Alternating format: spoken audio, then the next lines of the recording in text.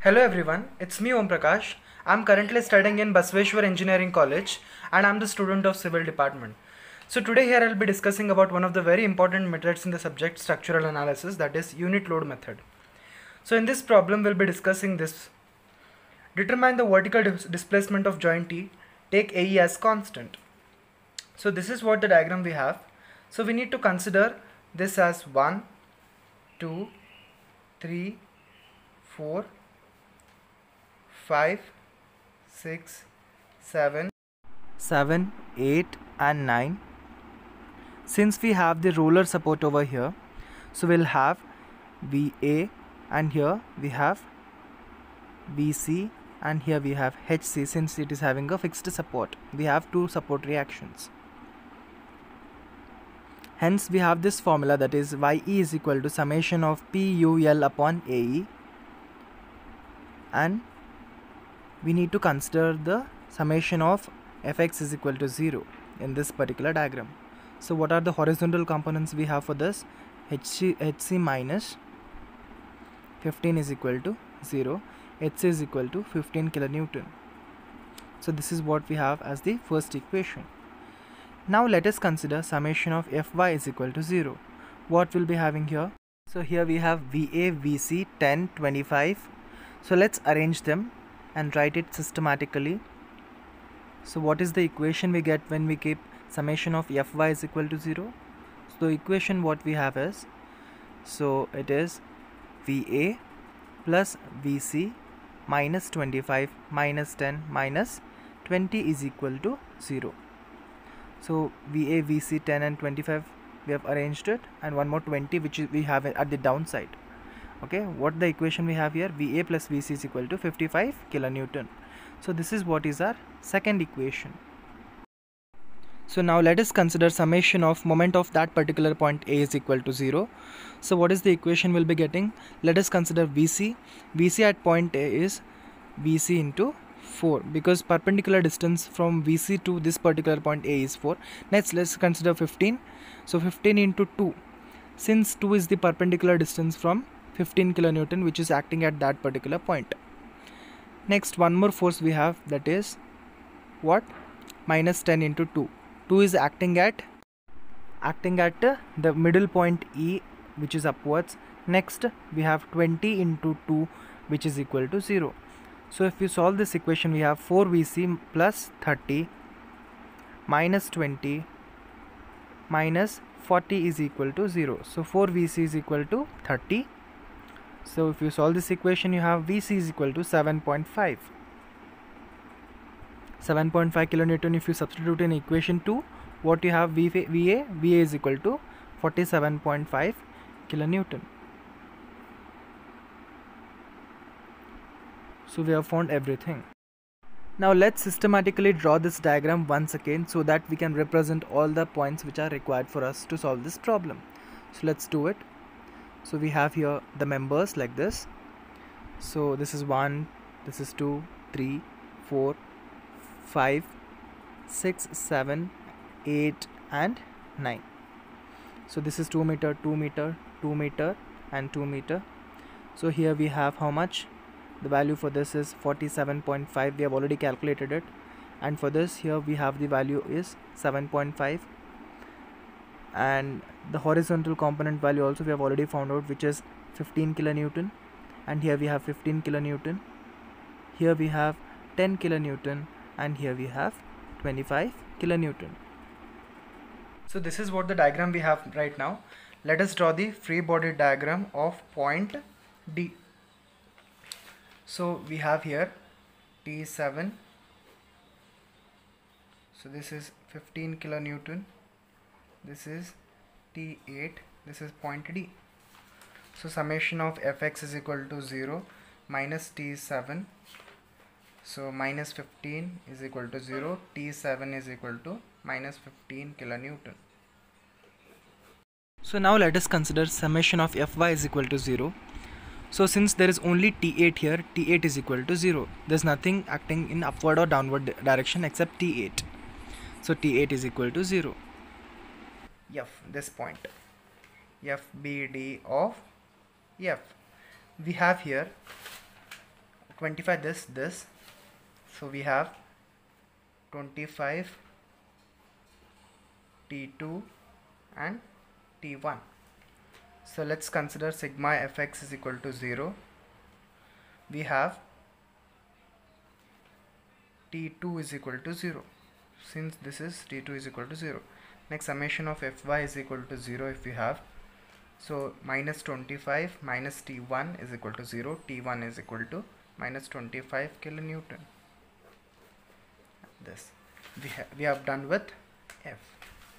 Next, let's draw the free body diagram of A. This point. In this, what we have, this and this we have. Let's draw this. T1 and we have T3, and this we have T4, and this we have VA. So this is the point A. Since this is 45 degree, we'll resolve it into T3 sine 45, T3 cos 45. And if you do this, you have sigma of fx is equal to 0. This we have T4 plus T3 cos 45 is equal to 0. Now sigma of Fy is equal to 0. That if you do, we have minus T1 plus T3 sine 45 plus VA is equal to 0. T1 we have already found out here. So it is how much? Minus 25 plus T3 sine 45. And what is here VA? Here we have, that is 47.5.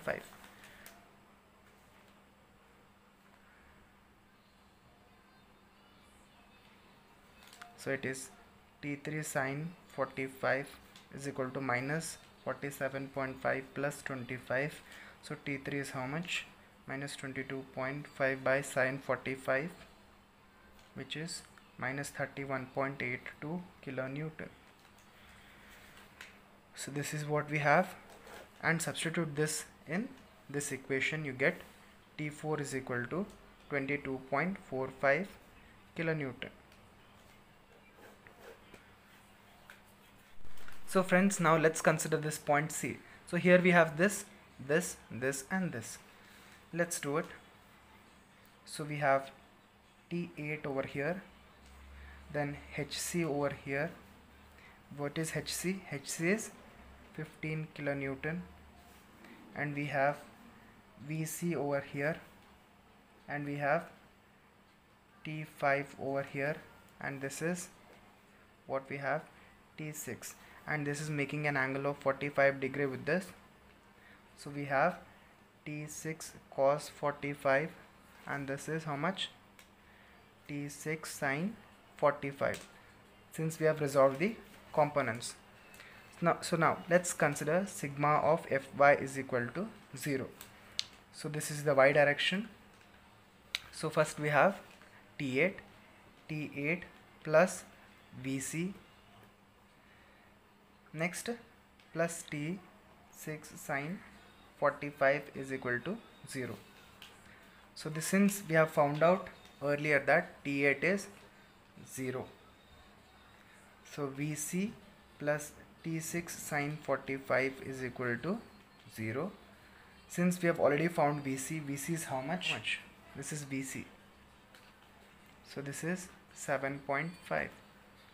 7.5 plus T6 sine 45 is equal to 0.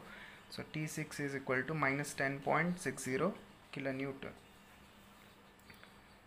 Next, summation of Fx is equal to 0. What we have? Summation of x components. This first we will take this. So T6 is how much? 10.60 is T6. Cos 45 minus T5. This is plus 15 is equal to 0. So T5 is how much? 22.5 kilonewton. Next, let's do the free body diagram of this point. Here we have how much? 20 kilonewton. I had forgot to mention. Okay, let's do it. So this is the free body diagram. So here we have what? This T4, and here we have T5, here we have T9, and at the downside we have 20. Now we have sigma of Fy is equal to 0, so it is T9 upwards minus 20 is equal to 0, T9 is equal to 20 kilonewton. So now sigma of Fx is equal to 0, this and this we have, so it is minus T4 plus T5 is equal to 0, T5 is equal to T4. So let's draw the diagram and put the unit load at E. So let's draw the diagram. This is what is the diagram we have, and here it is 1 kilonewton, and this is what the roller support is, and this is the fixed support. We have a line here, members are mentioned in this way, these two are equal, these two are equal, and even they are having the same magnitude of forces, and all the sides are 2 meter, 2 meter, 2 meter each.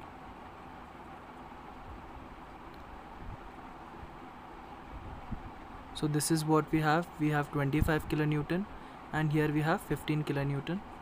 Since the unit load is applied at the center of the truss, we have support reactions at all the points A and C is equal to 0.5 each. So here we have 0.5 and here we have 0.5. So this is point A, this is point C, this is B, D, E and F. So now considering equilibrium at point D, we have, so let's take the forces here: T1, T2, T3, T4, T5, T6, T7, T8 and T9. So we have here T7 is equal to 0 and T8 is also equal to 0. Okay, on considering the equilibrium at point D, what we had here, T7 is equal to 0 and T8 is also equal to 0. On considering the equilibrium at joint F, what we have here T2 is equal to 0, T1 is equal to 0, T1 is equal to T2 is equal to 0. Consider the equilibrium at joint B along the y-axis. What we have here, T9 is equal to 0. So write it, T9 is equal to 0. Let us draw the free body diagram for point A. So what we have here, A we have here, A, okay, we have T1, we have T4, we have T3, this is 45, so this becomes T3 cos 45, this is T3 sin 45, and since we have your support reaction, we'll consider that also. 0.5. Next, sigma of Fy is equal to 0 and T3 sin 45, then this is minus T1 plus 0.5 is equal to 0. So here we have considered T1 is 0, so this is 0. So 33 sine 45 is equal to minus 0.5. T3 is equal to minus 0.707. Since T3 and this are both are same, so T3 is equal to T6 is equal to minus 0.707. And for the same diagram, we'll take summation of fx is equal to 0. So what we'll be having here? So these components will be positive. T4 plus T3 cos 45 is equal to 0. T4 plus minus 0.707 cos 45 is equal to 0. T4 is equal to 0.5 kilonewton. So since the diagram is symmetric, so what we have here, we have all the magnitudes are same. So let's keep the values as T4 is equal to T5 is equal to 0.5 kilonewton.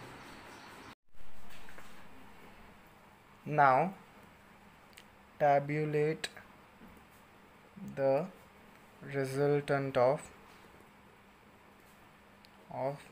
all members with their respective forces. We have here member, we have a tabular column, P in kilonewton, we have a tabular column. So then load U in kilonewton, we have a tabular column, L in kilonewton, PUL we have. So let's consider the member AB, AF, AE, BC, BE, CD, CE, DE and EF. We have here 22.5 minus 25 minus 31.82, 22.5, 20, 0, minus 10.61, minus 15, 0, and here we have 0.5, 0, minus 7.0, minus 0.707, 0.5, 0, 0, minus 0.707, 0 and 0, 2, 2, 2.83, 2, 2, 2, 2.83, 2, 2. This 2.83, how it came means, we have the diagram here. Since this is 2, 2, 2, 2, 2, 2, this is A, B, C, D, E and F. So since these are 2 and 2, by using Pythagoras theorem, 2 square plus 2 square is equal to A square, which is equal to EC square. So AE is equal to EC is equal to 2.83, which is equal to root of 8. So we got this 2.3 and 2.3. So this we have 22.5, 0, 63.67, 22.5, 0, 0, 21.23, 0 and 0. So YE is equal to summation of PUL by AE. So this summation is how much? 129.9 divided by AE. So Y is this much meter.